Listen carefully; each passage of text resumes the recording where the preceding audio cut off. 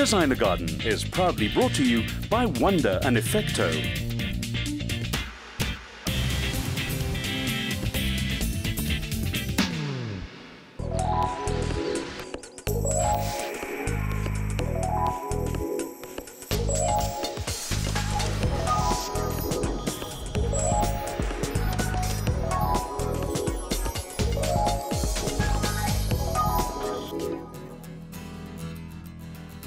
Welcome to Design a Garden. I'm Andre Bimre. We're working in a very exciting space today. This is the front entrance to a home. It's a courtyard type of area. Now, this area obviously at some point had been way overplanted, way overgrown. There's evidence of a lot of root growth on top of the soil. Now, the homeowners cleared all that out already. Now, there's a koi pond going through the area which needs a bit of attention. And then, of course, the Abacus landscaping team have gone way ahead of themselves and laid a deck, which has created quite a nice warm feel to it though. In addition to this area, there's one other area which flanks the driveway on either side. I'm very interested to find out exactly what the homeowner wants out of this space and how Tim interprets this. Let's go meet them and check this out. Today we're with Fred, who's asked Abacus to design a garden for the front entrance to his home. Fred, thanks for calling us. What would you like us to do in that area? Well, you know, I'd like it to be warm and inviting to guests when they come, with maybe a bit of an Eastern influence, you know, maybe a Balinese or Zen or something like that. It's really a very unique area. It's a small space, strong courtyard enclosement, so it's important that we design something that makes a really wow first impression. I had a look at this space. You've got that rock water feature as a central focal point. Can we keep that as a focal point in the area? Yeah, I think the water would be great, and if you can incorporate it into the design, that would be first prize. Well, you know, when I look at that rock, it's a very dark rock, and that's really ideal to be associated with the Chinese style of garden, which is different. Aged as well. It does, and but it's different to the raked gravel Zen garden or a Bali style garden. Would you be okay if we took a leaning towards a Chinese style? Yeah, you know, I got Abacus involved in the first place because of the expertise that they have, and I really look forward to the design. Okay, well, I think what we need to do is go back to the design studio, work with the Abacus team, and look at what we can do in the detailing there to really make that space work well. Excellent. Then we'll be back very soon to come and do the garden for you. Wonderful. I look forward to it. With a little guidance from Fred, the Abacus Gardens design team get to work on a plan for these interesting spaces. The enclosed courtyard, as well as the more open driveway, need different ideas to make them work. Very interesting plan. Love this plan. Now, what intrigues me most about the design element is that Fred wanted an Asian garden, and you specifically led him to a Chinese garden rather than Japanese, European. Absolutely. You know, the space of the courtyard is ideal for a Chinese style garden for two reasons. Firstly, there's no lawn potential in that space. Absolutely. And secondly, you've got the pre-existing rock water feature, which absolutely lends itself to a Chinese garden. I've just come back from China, and the water features there do look exactly like this one. It's got the misshapen rock, irregular rock style. We have recommended, the Abacus team has recommended the Chinese style garden. You're absolutely correct in that regard. And it's very different to your Japanese style in that the Japanese garden is very much contemplative. It's a picture on the wall, you look at it, you enjoy it, but you don't touch it. Your Chinese style garden is a backdrop to everyday life. People interact with it, the family is involved with it, and that makes it quite distinctly different. It's also very different to your European style garden. You know, in European style gardens, the geometry is very strong. Man tends to dominate in that landscape. He's the center of his universe, if you like. Whereas in your Chinese style garden, it's very irregular, the design. It really resembles nature in many respects, and man is part of it, he's not at the center of it. So it makes it quite distinctly different to your European and your Japanese style gardens. Now, the fact that this is an enclosed courtyard and that you don't have a lot of room, does that present a challenge at all? Well, I think the whole area is quite unique. It is the entrance area, and what we would like to create is an area where the visitor would pause and linger, because A, it's soft on the eye, it's not too harsh, there's a lot of brickwork here, so as landscapers we always have to make sure that the area is softened with plants. And then secondly, we want to create focal points so that there is interest and there is reason as you head towards the front door just to stop to admire. Okay, so you're now going to get all the plants and the hard landscaping and the decor elements you're going to get? That's right, yeah. It's time to start preparing for the project, and I think this is going to be an awesome project. It's not very often that we do a specific Chinese, a classical Chinese design. Yeah. No, that sounds very interesting. I'm really keen to see what this is going to look like. I think it's going to look Well, spectacular. Let's see. After the break, the team deal with the remaining roots and unnecessary greenery, and Tim talks us through his plant choices for the area. The plants have arrived, and what you'll find interesting is that each plant has been chosen specifically to represent its Chinese symbolism.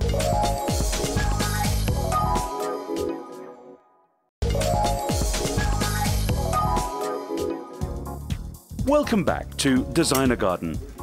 The team tackled the gardening right off. The courtyard garden had become overgrown, and although Fred had taken out most of the plants, there's still unwanted root material clogging up the soil. Before any planting can begin, all of this needs to be removed. The driveway area has been left unattended for years, and the soil is undernourished. It now needs to be dug over before it can be composted and fertilized. And because he comes prepared, Andre brings in the needed missing nutrients. The team have prepared this area, they've taken out all the root material. The next step now is to bring in a load of compost. To add to that compost, we're going to be using Wonder bone meal, which is the organic form of phosphates. That's going to help with the root growth of the plants coming in. And then, of course, we're going to be using Wonder's lawn and foliage fertilizer, organic fertilizer, particularly blended for lawns and, of course, foliage plants. Being the area being what it is, lots of foliage plants going in here, this is going to really just help boost them. We're going to be using about 80 grams per square meter. And this particular fertilizer does all sorts of things. It has micro elements, it has macro elements. And of course, it stimulates little organic activity in the soil, which helps release the nutrients and makes them more available to the plants. Great stuff. Food, glorious food. This rich compost will improve drainage and prevent massive soil erosion. Compost is a great base for the Wonder fertilizers that will be added to the soil, ensuring it is nutrient rich. Any plants in these spaces will thrive after the fertilizer and compost treatment.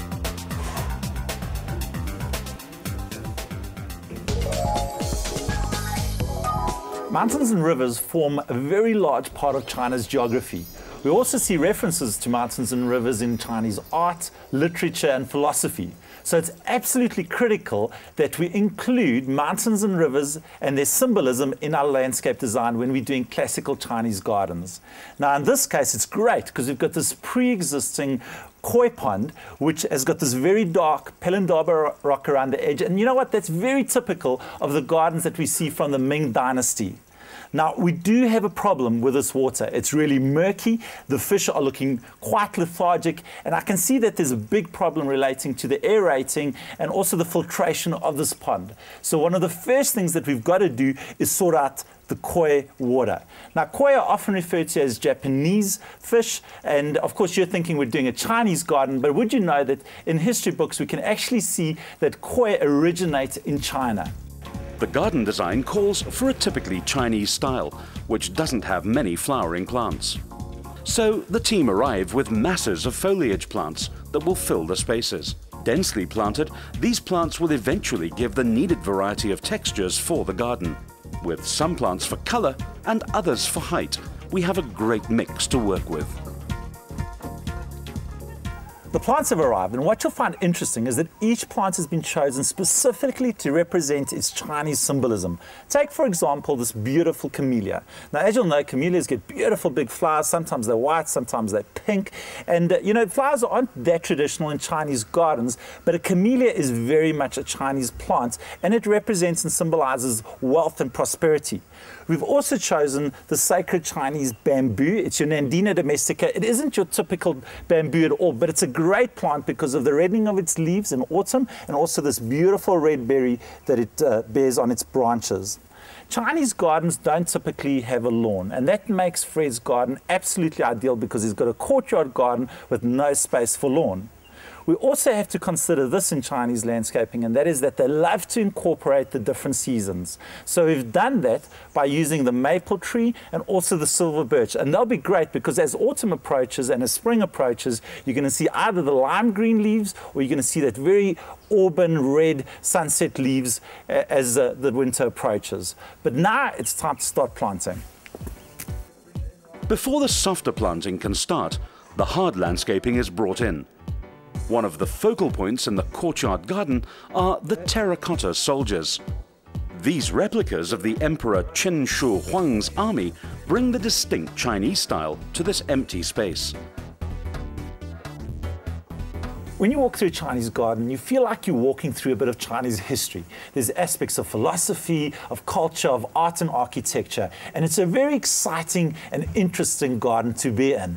So I really love the fact that the Abacus design team chose these terracotta soldiers as focal points in this spot. It really adds value with respect to the rich historical heritage that China has.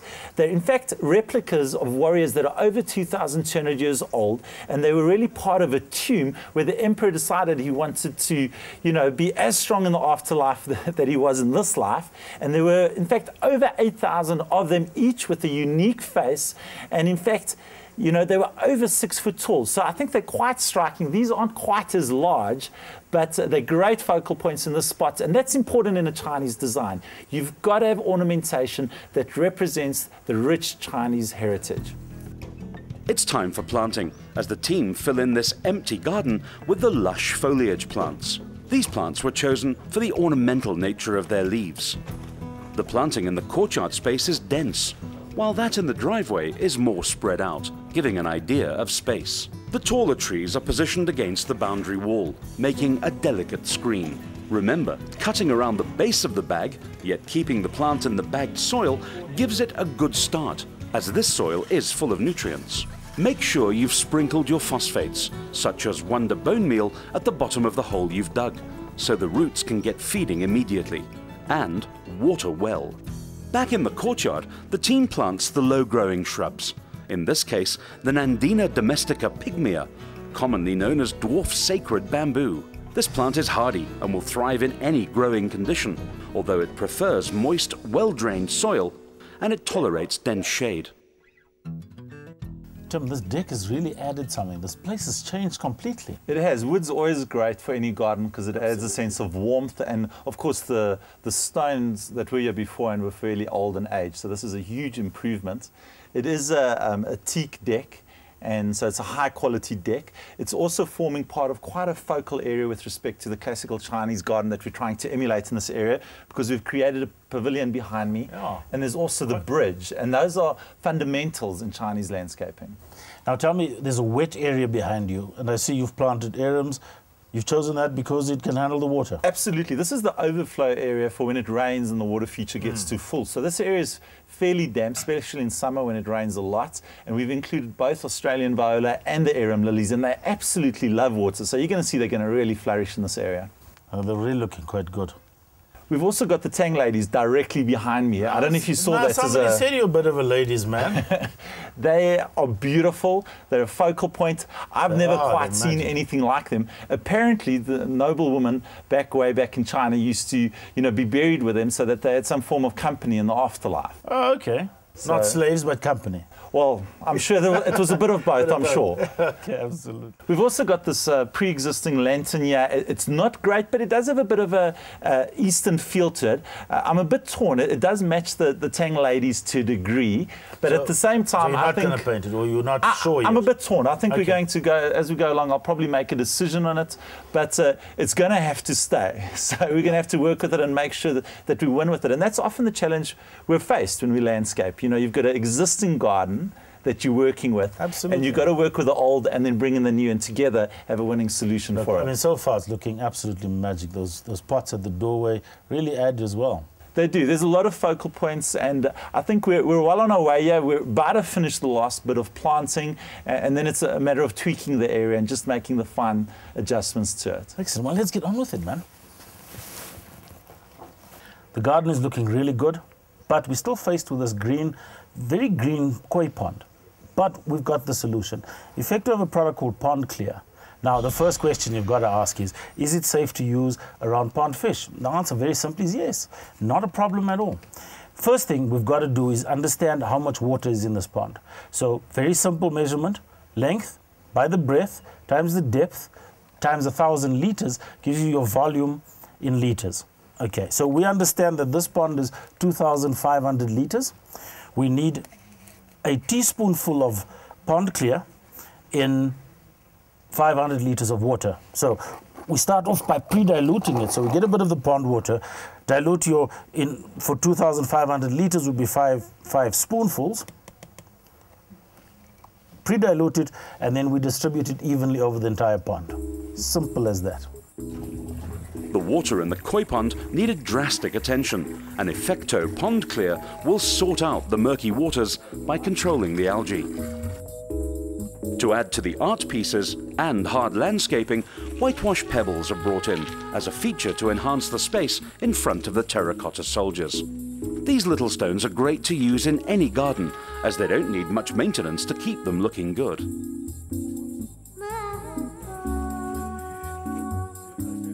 This garden is really coming together well right now. If you remember at the beginning when we started off, this area, it was just nothing. There was nothing yet to look at that was pretty. I was actually quite concerned because I was, how are we going to make this soft? How are we going to make it inviting? And I think it's really, really working out well. One of the things we've done here is we've brought in these whitewashed pebbles, and they're really great. I think we do it quite frequently in gardens, but it's actually also a Chinese concept. The Chinese call it a silent river, and it really just adds quite a stark contrast to the rich greenery that you find in the garden. Keep in mind that you don't have a lot of flowers in a Chinese garden, so the white pebbles just allow for color contrast in quite a strong way. We've got a couple of minutes to go before the homeowner arrives, and it's quite exciting because I think he's going to be absolutely gobsmacked when he sees the finished result. The team are in the final stages of planting in the driveway space. Phormium rubra is used as a filler plant in this area. The red leaves give a punch of color, much needed in this formerly empty driveway. A row of Carex Gold, a low ground shrub, is planted, and it makes a good contrast to the red foliage used around it. The Chinese often use a landscape principle called borrowing a view in their gardens. And basically what this is that they will take something outside the landscape that they're working on and they'll incorporate it within the view. And they may take a tree, they may take a mountain or a river outside and make sure that somehow it forms part of the landscape within. So if you look, I've tried to incorporate that in our landscape as well. If you stand in this courtyard area and you look out through the door behind me, you can see that the three large pots are standing there. And so in a way, the door frames that view and it becomes a part of this landscape. It's quite exciting. It's a very subtle texture that we add to the landscape, but it is in fact very Chinese again. In fact, if I had to complete it, I'd want to knock down that square door and really make it into a round moon window, and that would be a perfect Chinese design.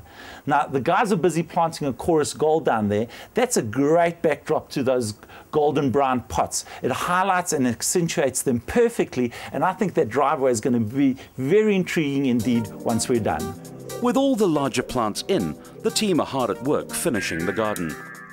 Lamium is used as a ground cover alongside the deck. The guys fertilize well, ensuring that every plant in this garden survives the transplanting process. Tim has decided that the lantern needs a lick of paint. Using fire engine red, the bland lamp is now a striking feature in the garden, fitting to the Chinese theme. And then the driveway garden gets the final touch. Using enormous clay pots, this garden has been completely transformed. So Tim, you're telling me that the Chinese people use this to store grain in? That's right, Andre. They use it for grain. They glaze it on the outside so that mice and rats can't run up it, and then they put a big cloth over the top to protect it. On the inside, it's also glazed so that it keeps it dry and it's hygienic, of course. But aren't they beautiful? Oh, gorgeous, absolutely gorgeous. Now, to change the subject completely, you're very familiar with this product, this Nutrigator. We love this product, Andre. You know, at Abacus Gardens, we started using it for our clients about 2 years ago, and this Effecto Nutrigator is spectacular. You know, we're always looking for new ways of doing things when we do installations for clients, and the value added by this Effecto Nutrigator is phenomenal. Your check's in the mail. Now, The success behind this product is really the ingredients that goes into it. That's right. Because all this does is it pumps nutrients into your irrigation system, which then feeds your plants every time you water. It's kind of an automatic washing machine. You know what I tell the clients? I say to them, while they're sleeping, the garden's busy being fed, and that's exactly what's happening. Exactly. I mean, That's it's a great being way of putting pumped it. into the irrigation system as they sleep. And we've had gardens. I've got a client in Northcliffe in particular that I can think of, and that client did not have an instant installation whatsoever. Okay. But her garden within 3 months looked like it'd been established for at least 3 years. Oh, we love hearing that. Now, of course, the clients must have been following this recipe very successfully, because there's 3 products we use in here: the Wonder Soil Conditioner, Wonder Bio Boost, and Wonder Sol. That's right. And yes. on the lid, it tells you exactly when to use which product. So out of this, you'll get an immune booster. You'll get the product that it feeds, obviously, the nutrition. So it looks after the general health of the plant while boosting the plant's health. Great. I mean, what more can you ask? Absolutely. And you know what's great about it too? Of course, it's organic. And Absolutely. Everybody's going greener and more organic. So it adds value to the garden in so many respects. And we really do try and encourage every single client to include it as part of their irrigation system. Well, we better go and sell this to Fred. You know what? Fred's already getting one, so that's the great thing, yeah. Excellent. After the break, the completed garden gets some much-needed watering, and Andre is happy with the end product. Start with quite a bland area, nothing much there, but just look at the transformation.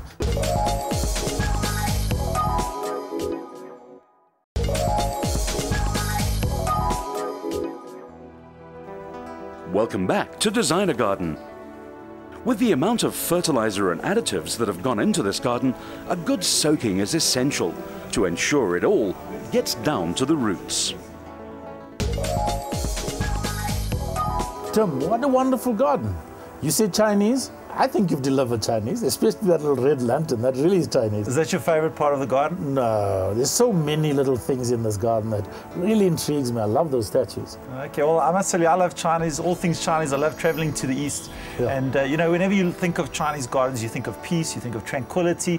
And I think we've managed to achieve that in this space. I think so, very definitely. We had this objective to create a reason to linger and to pause here. Being the entrance of the home, most people just rush straight through to the front door. And I think I'm looking forward to Fred's response. I'd like to see whether he lingers and pauses in this area. I'm sure you will. I believe you also have a gift for the homeowner. That's right, Andre. We at Abacus Gardens are going to be giving Fred 3 months worth of free garden maintenance. We'd like to ensure that these plants grow in exactly the way we've intended, so that this Chinese garden just improves and takes on the character of the whole Chinese theme more and more. Excellent. Now, you've installed a Nutrigator. So to help you maintain the garden, we'll be giving you 3 months worth of product to go along with that. That'll be great. And in addition, I've got one little product here, because he's got such an expansive driveway there. Now, this product is called No Weed Paving. It is a non-selective herbicide. So any little weed that might crop up, spray them, within days they're gone. Oh, that's fantastic. I think he's going to be very happy with that. Absolutely. Listen, well done again. Excellent job. And we'll see you on the next one. Yeah, see you next week. Cool, man.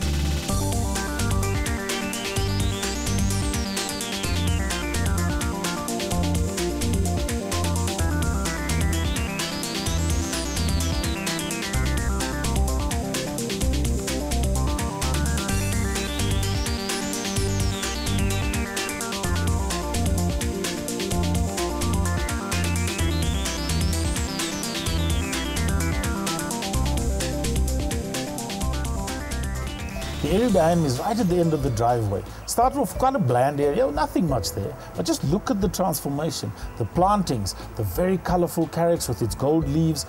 Of course, they've used iceberg roses, which has softened the area quite a bit. And to give you height, there's lots of trees being put in. And of course, these vats, aren't they just magnificent? Grain storage vats made out of clay, wonderful little touch. The design of this front garden was very much a Chinese garden. And I think that's been accomplished really well. The elements they brought in, the big vases, the little statues, all that adds that Chinese feel to it. But of course the plantings, not only for their symbolism, but also appropriate plants for the right places. You know, plants can handle the shade, plants that can handle the wet areas, and of course the koi pond. That just adds that air of tranquility about the garden. And I think that's something that's really important and has been done really well. But let's have a chat to Fred. Let's see what he thinks about his garden.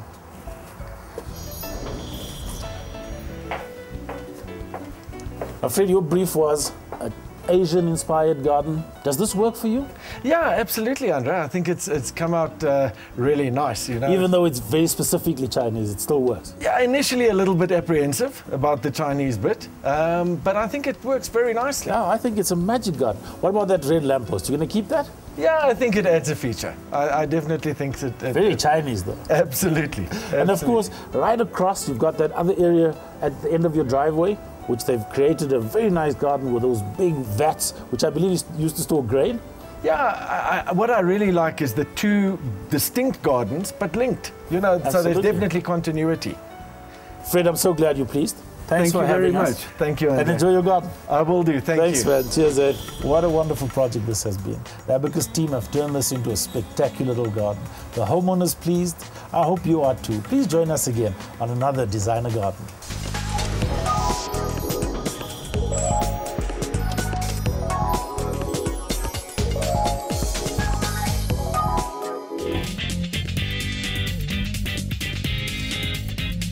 Designer Garden was proudly brought to you by Wonder and Effecto.